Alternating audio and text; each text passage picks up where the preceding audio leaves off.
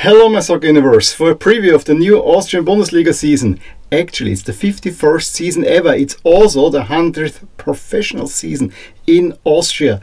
The most professional seasons of any country in Europe outside of the British Islands. That is.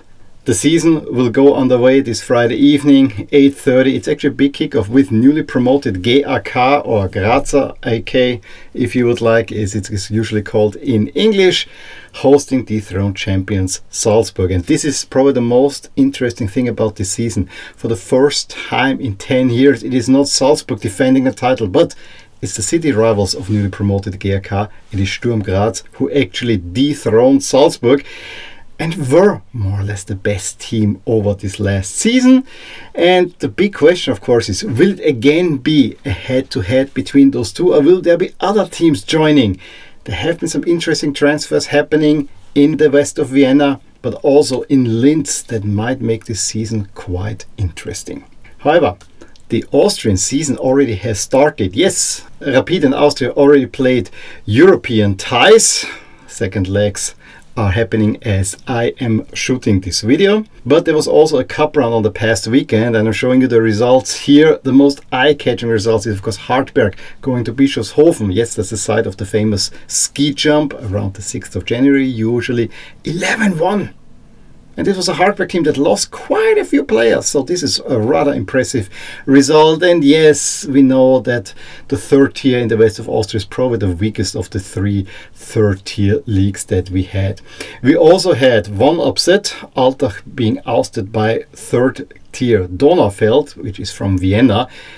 The third tier in the east is probably the strongest one that we have, so maybe it did not come as a total surprise, but still Altach not showing that they might build on what they promised from last season. They might actually get implicated in relegation when we look at that. And then there were two other relatively tight results, and both were the teams from Graz, not shown here.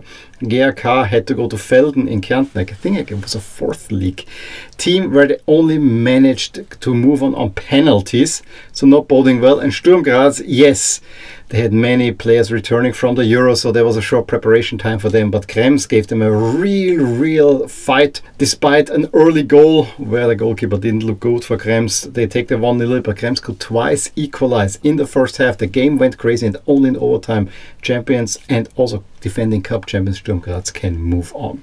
For the other results, Salzburg easy 6-0 over Dornbirn. LASK also did not do more than you would expect from a 3-0 at Gurten, a Gurten team that last season almost eliminated Rapid. Then you see Wolfsburg easy 7-0 at Strasbourg, Klagenfurt 5-0 at Glognitz. Blau-Weiß Linz at Wildon, a newly promoted third-tier team, also 5-0, and then the two Vienna teams also relatively easy. Austria Vienna against Pinzgau Saalfelden. For you shirt collectors out there, Pinzgau is a really interesting team, I would say, and Rapid also. Very routine performance, getting a 2-0 at Neusiedl. We already know the ties for the next round, but due to European qualification going on, it is not quite fixed yet. LASK have to go to Union Mauer. We have an interesting one for Sturm Graz having to go to Ried, which is definitely not an easy draw for sure. I also like a small Vienna derby with Donaufeld hosting Rapid, so Rapid more or less playing at home. I think Donaufeld play actually in the Happelstadion. Maybe they moved to a smaller stadium right now. And also Hertha Wels hosting Blau-Weiß Linz. I think it's also an interesting one for someone from Upper Austria like I am. But let's go back to the Austrian Bundesliga. Here are the 12 teams that are in the Bundesliga. And their new stadiums. Usually in this preview I run through the stadiums. I don't need to. We have exactly the same stadiums because we have a stadium sharing situation in Graz between Sturm and GAK, which is not great. The story of GAK is of course a big one. They are technically the oldest team, not being from Vienna.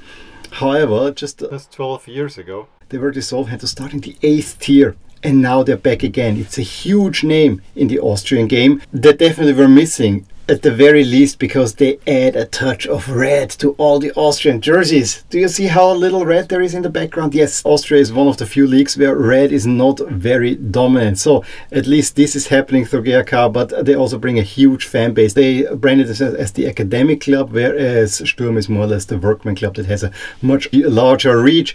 And of course, Sturm is now a much bigger team. And so we have not only a derby in Vienna, we have a derby in Graz, and we have a derby in Linz.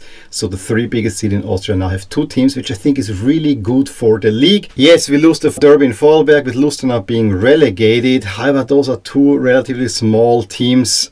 I think overall the teams that are in there look really good. I think the one team that I don't dislike, but the stadium situation is so annoying, is Tirol.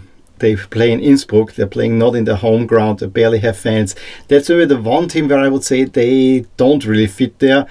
Hartberg, meanwhile, deserve being there. However, they also need to look at their stadium situation. It's the smallest stadium in the league. Maybe the other stadium that is not up to snuff is probably the one in Wolfsberg that needs to be also redone. As for coaching changes, there were 4 changes in the summer break, if you would like. The most prominent one is, of course, at Red Bull Salzburg, where Pepijn Leinders, Klopp's former assistant, takes over from Onyo Chinel, who was the assistant for Ralf Rangnick, who was an interim coach after Struber got sacked after losing to LASK. This is probably international the biggest appointment. However, nationally, Didi Kübauer, going back after being a year ago sacked rather controversially from LASK at the end of the season. He was on LASK's book, had an entire year off. Now he's back at Wolfsburg. He actually made his name as a coach, so I'm really curious about seeing this appointment. Kübauer is a really good coach within Austria.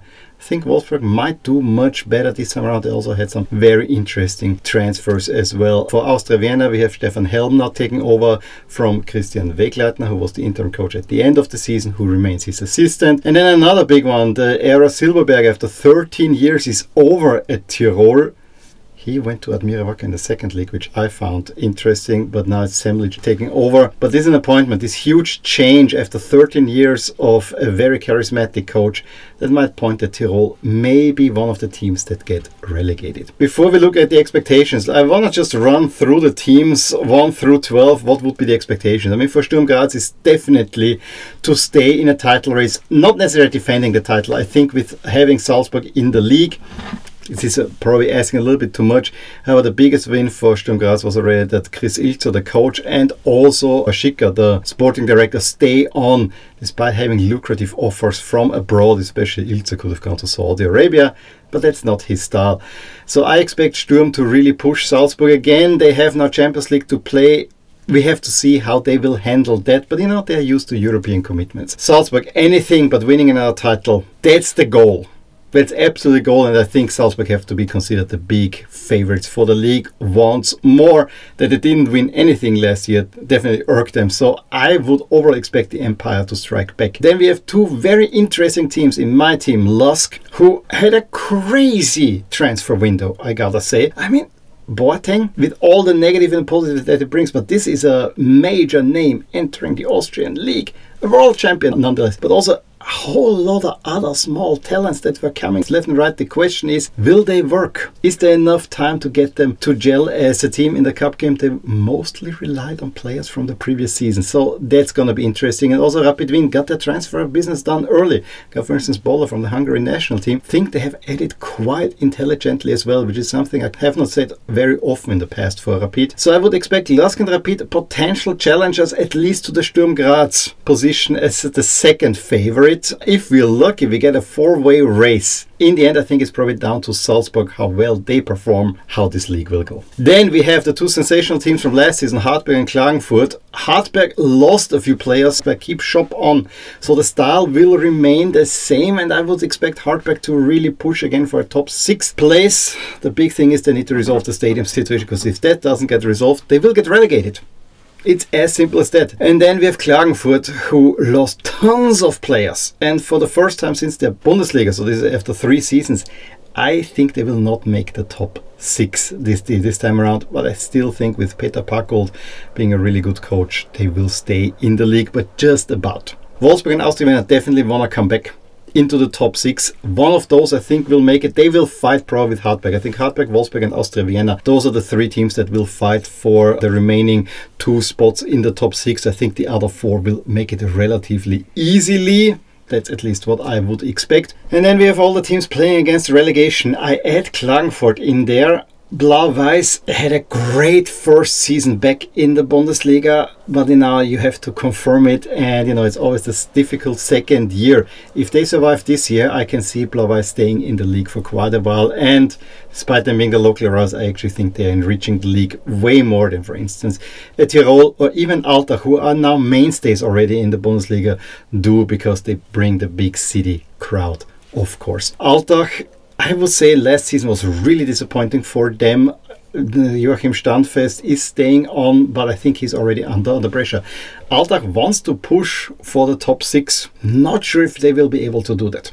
But I let myself surprise. For me, the biggest relegation candidate is Tirol, because of the fact of Silberberger moving out and many changes there as well. And I don't know what to think about GRK. However, I think they could play a similar season as Blau-Weiß Linz did last season. So I don't think they will necessarily get implicated into a relegation battle. For the regular season, and the Austrian League has a 2-tier system. We have a first regular season where you have a top 6 and a bottom 6. For the regular season, I expect, of course, the big names in there, according to my model, and this is now the ELO rating, and the odds, the arrows on the side show the changes from what we had from the previous regular season, where, for instance, Rapid Wien only finished 6th, so they would move 2 up. But there in the top 4, you have Salzburg, a clear favorite for the top spot, and you see already Sturm Graz maybe slightly ahead of LASK, slightly ahead of Rapid, but it's those 4, and then I would say Austria Wien, Wolfsburg, Hartberg, potentially Klagenfurt to move into the top 6, and at the bottom 4, I would say against relegation, and you already see Tirol in there. You also see Blau-Weiß dangling there a little bit. Final standings, of course, the same order. Now the arrows actually reflect the standings from the previous final standings. So Salzburg would win the title 3 points ahead of Sturm. It is tight because points get halved after the regular season. And then we gotta see whether it will be LASK, Rapid, and so on and so forth. Curious enough, the bookmakers have LASK at 2nd on an aggregate score, which I'm not quite sure if I can buy that. I would love it, to be honest. I have the feeling that the club is pushing now to make a title push for the first time. I think it's a little bit too early, I feel. But we'll see.